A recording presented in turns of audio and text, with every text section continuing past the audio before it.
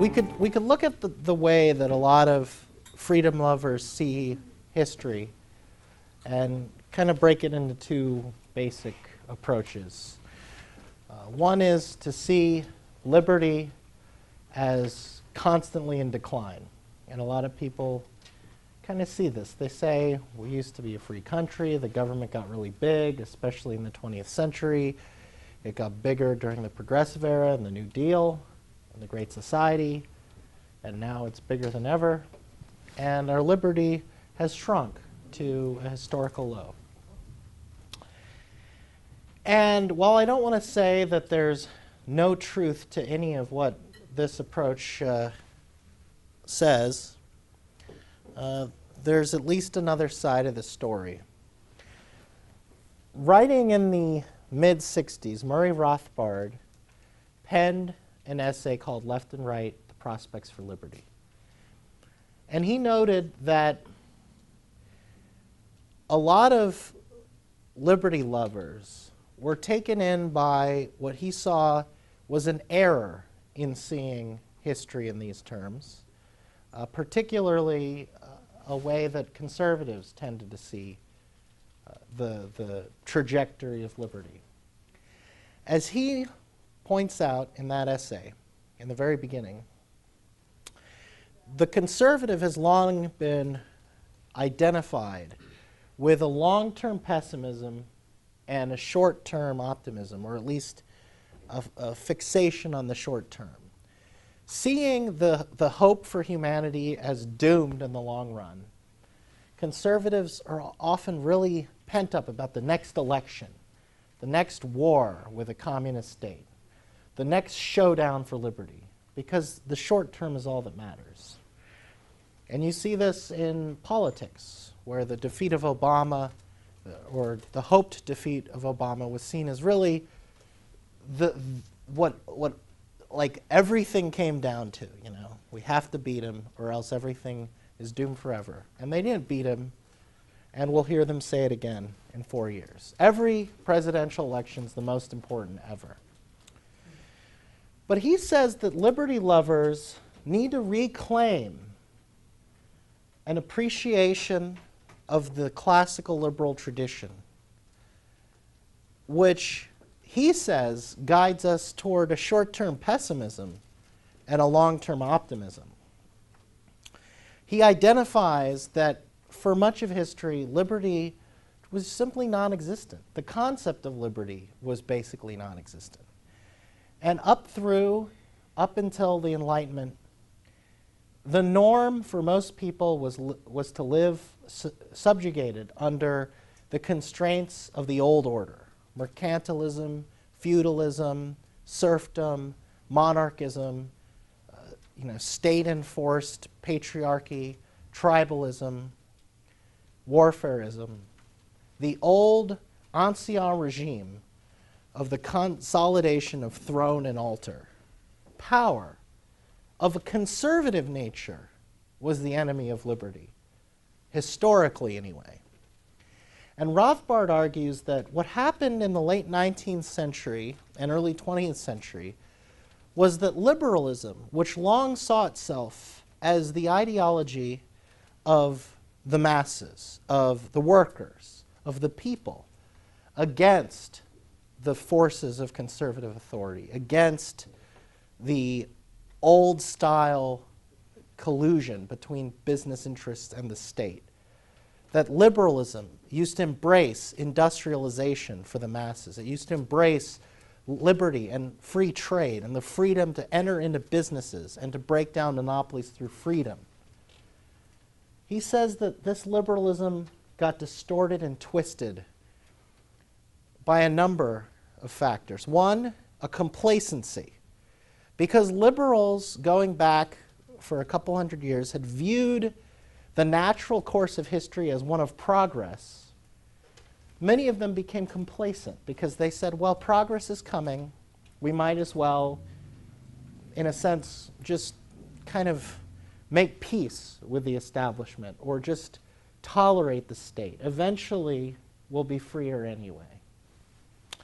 And he also identified utilitarianism as a corrupting influence on liberalism. This belief that what matters, as John Stuart Mill might put it, was the greatest good for the greatest number. And as long as that seemed to get better and better, there wasn't this urgency that the natural rights tradition gives us. This urgency that we must go to the barricades to fight for justice because it's wrong. It's wrong for individuals to be oppressed, no matter how few their number.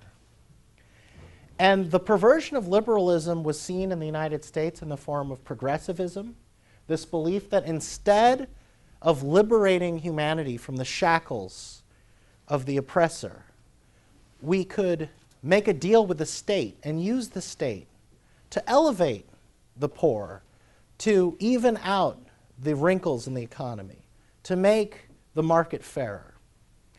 And in a much more pronounced, radical sense, we see this perversion in Marxism, where Marx took the way liberals divided society into classes, the oppressed and the oppressors, the taxpayers and those that fed off the tax revenues. And he distorted this by introducing profit as the major factor in determining whether you were oppressed or oppressor. And the state, of all things, as the key to liberating humanity. Before the late 19th century, the idea that the state was on the side of the workers against business, big business, it just didn't make sense because it was never that way. And it still isn't that way, really, This idea that, the Occupy Wall Street people, we are the 99%, half these people at least seem to think Obama's one of the 99% too. When Obama got, more campaign contributions from Goldman Sachs in his first run than any of the other candidates, and currently maintains the most powerful state in world history. He has the power to just kill anyone, go to war with anyone. As my friend Charles Johnson says, once you have nuclear weapons, you're no longer in the 99%. But this idea that the state is what's protecting us people from the privileged and powerful, if you think about it, it's just crazy on its face. The state is the privileged and powerful. You can't, when the underdog overtakes the state against the ruling class, it becomes the ruling class. But much more often, the ruling class never changes much. That revolving door between Wall Street and the government is moving as fast as ever. Applying this long-term approach to liberty, this idea that there were huge triumphs of liberty that we take for granted because we've already benefited from them, we could look at American history. We are tempted to look at early American history as some paragon of freedom. And in terms of the size of the central state, in terms of what the average free person expected of government, there's truth to this. And we can learn a lot by looking at early American history and the areas where the state was not involved. On the other hand, it wasn't really that ideal. It was a free country if you were a white male property owner of the proper religion, but most people weren't. Back then, about half the people were women, and they weren't free.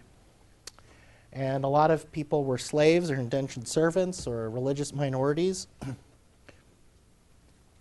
I mean, it's sometimes a problem where you see freedom lovers talk about how America used to be free, except for that slavery thing. But slavery wasn't just this asterisk. It's true there were some places relatively untouched by it. A lot of people, you could see some people that seemed freer than people are today. But by the eve of the Civil War, there were 4 million people who were chattel slaves in the United States. Some states in the South, it was close to a majority. I think in South Carolina it was a majority. The population were black and slaves. And slavery wasn't just this minor deviation from the ideal, it was a total deviation. And it permeated the political economy. It led to sectional conflict. It totally messed up freedom even for whites. Poor whites were forced onto these slave patrols to enforce slavery as part of their militia service. And it was not a free market for those people, to say the least. Peter Kulchin says in his great book, American Slavery, one of the best summations of American slavery, slaves could hardly turn around without being told what to do. They lived by rules, sometimes carefully constructed and formally spelled out, and sometimes haphazardly conceived and erratically imposed. Rules told them when to rise in the morning, when to go to the fields, when to break for meals, how long and how much to work, and when to go to bed. Rules also dictated a broad range of activities that were forbidden without special permission, from leaving home to getting married. And rules allowed or did not allow a host of privileges, including the right to raise vegetables on garden plots, trade for small luxuries, hunt, and visit neighbors. Of course, all societies imposed rules on their inhabitants in the form of laws.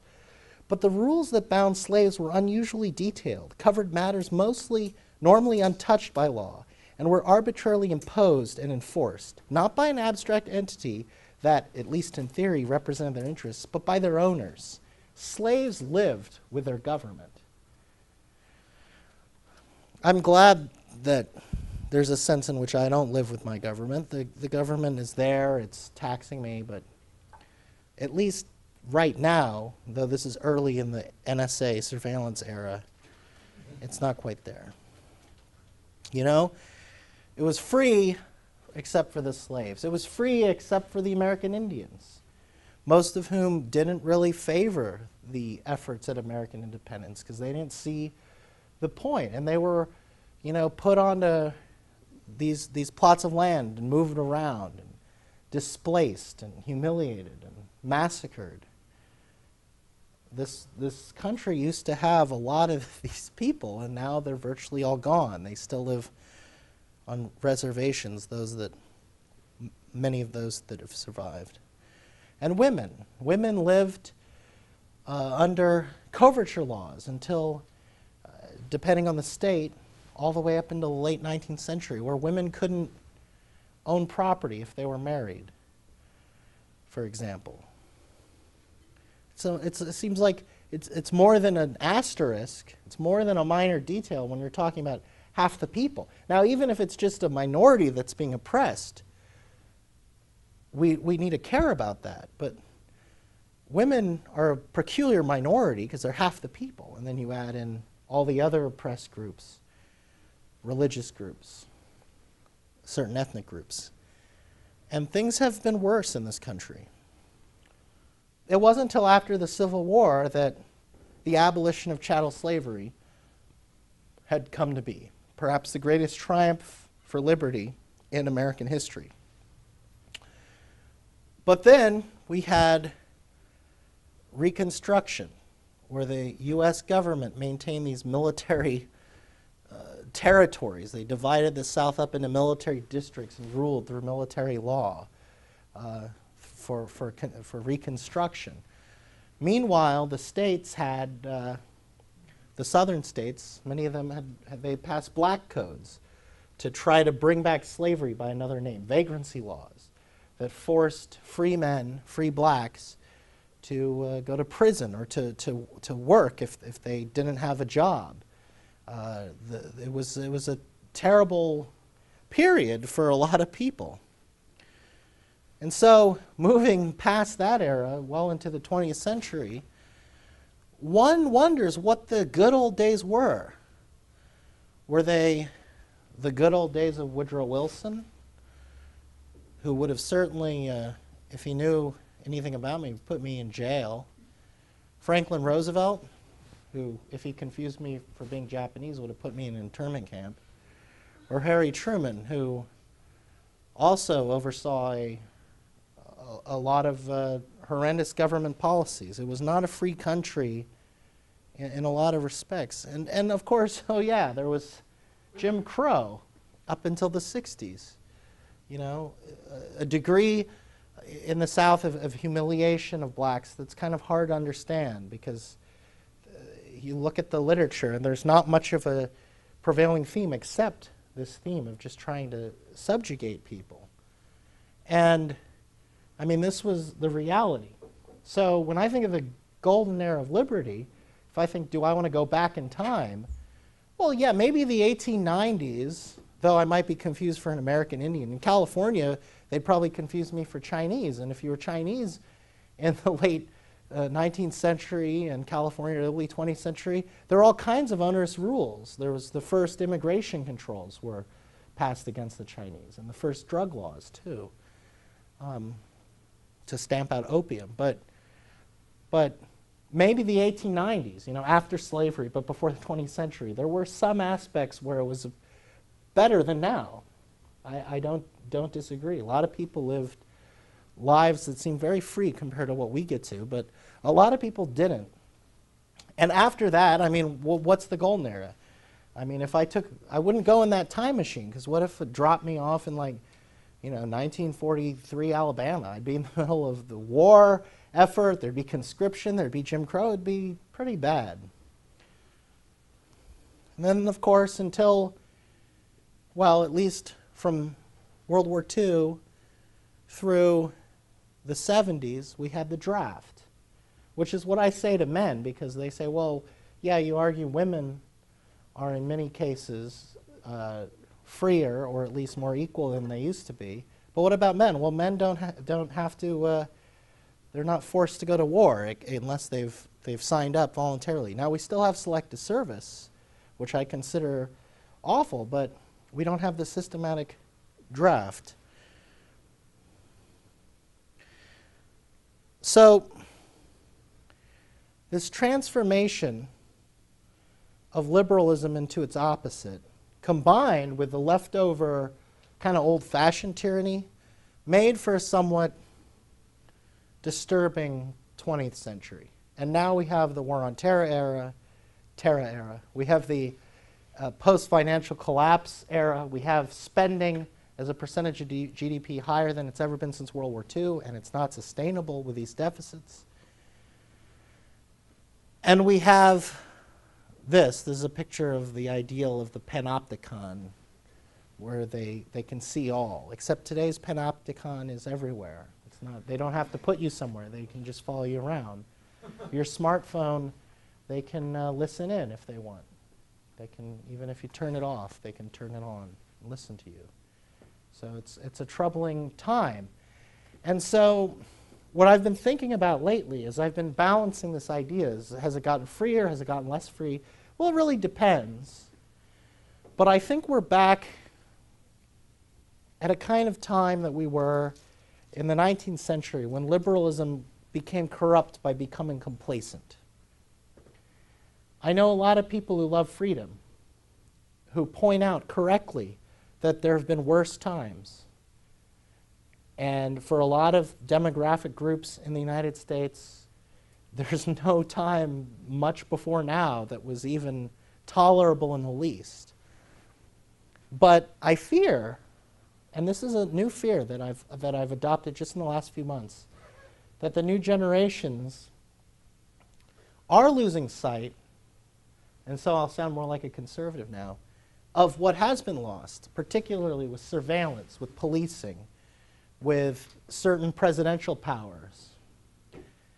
And so it sounds kind of nihilistic to say, you know, there's some like magical law of the conservation of tyranny here where, you know, you can only have so much freedom for so many people. I don't think that. I think that in the long term, we are going to be freer.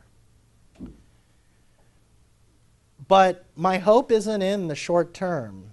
There's always some hope in the short term, but my hope isn't that in the short term something will happen and then we'll go back to the good old days of 2007 or whatever the Republicans think we should strive for. Those weren't the good old days, right? Martial law was, something like martial law was used after Hurricane Katrina, you know. We had more torture even than today. We had national security letters, and most of what Obama's doing that's so terrible had precursors in Bush, including the stimulus and including the bailouts. So my hope can't be with the short term, not the immediate short term. At the end of Rothbard's essay, he quotes Randolph Bourne, who I cited last lecture about war as the health of the state. And this is something Randolph Bourne said that I think is really cool. Youth is the incarnation of reason pitted against the rigidity of tradition. Youth puts the remorseless questions to everything that is old and established. Why? What is this thing good for? And when it gets the mumbled, evasive answers of the defenders, it applies its own fresh, clean spirit of reason to institutions, customs, and ideas. And finding them stupid, inane, or poisonous, turns instinctively to overthrow them and build in their place the things with which its visions teem. I think the hope is always in the youth. It seems categorically true to me, because if things go as they're supposed to, the younger you are, the more time left around here you have, right? That's just the way it works.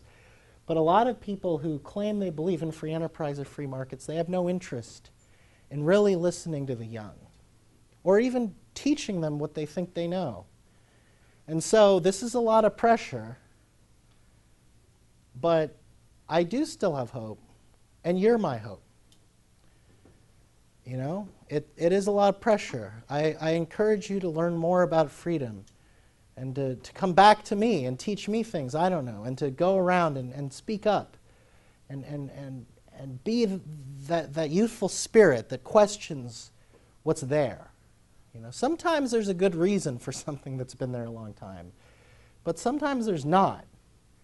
And this is true of most of the institutions of government. And so, although it's true that, you know, a lot of you probably barely remember what it was like to live in a country where you could go to the airport and just get on a plane with very little hassle, you can imagine what it's like. And as these new progressive, seemingly modernist evils become entrenched, they become the new normal. And today's conservatives who decry what the liberals of today propose, you'll notice in 5 years they'll defend it. They'll be the loudest critics of the idea of cutting Social Security or Medicare. The same crowd that 50 years ago criticized these proposals. But you all can just look at it with new eyes and question these established and in many cases harmful institutions and practices. And I'll tell you, when I was in high school, there were a lot fewer people in this country interested in liberty. And so when people, older libertarians or lovers of freedom, told me that, you know, you're our hope, that was just awful to hear, because I said, you know, I don't think I want to be that. I'm interested in this stuff, I'll keep thinking about this stuff, but I kind of wanted to play music or write or do something else, right? Maybe I want to be an actor. And it was a lot of pressure. Oh, you're our hope. Me, I'd look around and everyone at these events would be old and older. And it looked like the movement for liberty was dying of age. But in the last 5 years, things have changed. In the last 5, 7 years, and I've seen this huge growth of the youth movement. So it sounds like a lot of pressure, but it's distributed, you know? There's 12 of you right here, right now. So you can divide it up. And if some of you don't want to have any interest in this, then that's okay too, you know? You should do what you want. But for the rest of you, although it might be a lot of pressure, please help redeem, help vindicate the vision of long-term optimism for the future of liberty. And please keep learning and teaching and speaking out.